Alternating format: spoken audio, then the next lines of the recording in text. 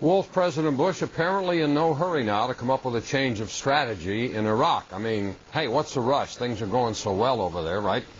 Last week, he got the Iraq Study Group report amid expectations that he might announce a change in strategy sooner rather than later.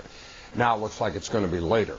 Instead of a Christmas present to the nation and the people of Iraq in the form of a way to stop the insanity, the decider has decided not to decide until January.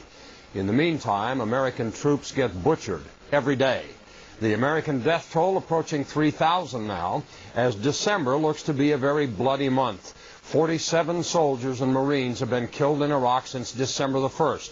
And since the start of the war now, 2,937 U.S. troops have been killed. And for innocent Iraqi civilians, it is much, much worse on a daily basis. Today, 71 Iraqis looking for a job, hoping to find a day's work so they could feed their families, were slaughtered by a suicide truck bomber in Baghdad, and 220 additional Iraqi civilians were injured. And yet President Bush told Brit Hume over at the F-Word Network in an interview the other day that the load of the war in Iraq is, quote, not heavy, unquote. He called it a joyful, not a painful experience because millions of Americans are praying for him.